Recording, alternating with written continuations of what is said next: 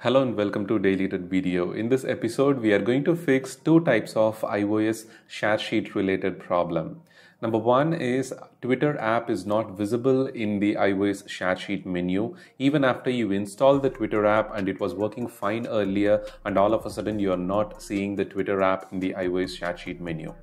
And second, the iOS share sheet menu is out of sync. Like with Safari browser, you're not seeing the applications that you have installed or Twitter, Facebook, or any other apps that must be there. But with other third-party applications like Flipboard or any other magazine applications, you will be able to see the options that you have customized and rearranged the icons in the iOS share sheet menu by clicking on the more and edit option, and you simply enabled and disabled any applications and rearranged the icons, then that must be visible. So the Safari browser and the other applications are showing an entirely different set of iOS share sheet menu. To fix the first problem, to enable the Twitter app to the share sheet, go to settings and then notifications and scroll down to find the Twitter app and then enable allow notifications.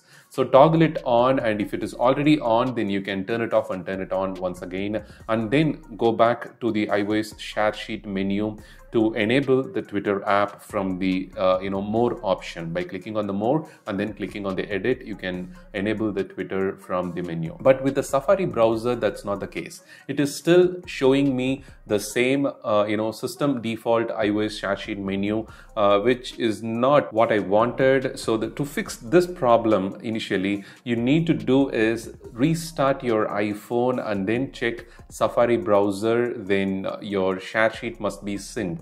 So we have fixed both the problems by following these two troubleshooting steps, and your share sheet menu must be synced with the one that you have customized with other applications. The Twitter, Facebook, Flipboard, and the other Pinterest and other apps are pretty much visible in the iOS share sheet menu. And when I check on the Flipboard application, any article, by going inside the any article, you can see the share sheet menu is completely synced and perfectly in order.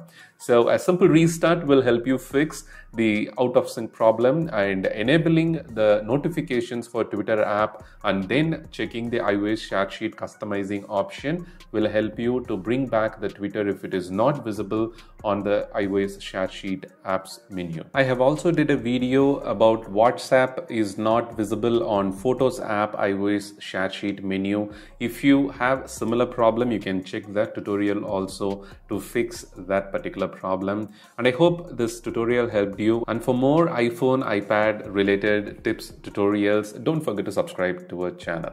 Thanks for watching. Have a wonderful day.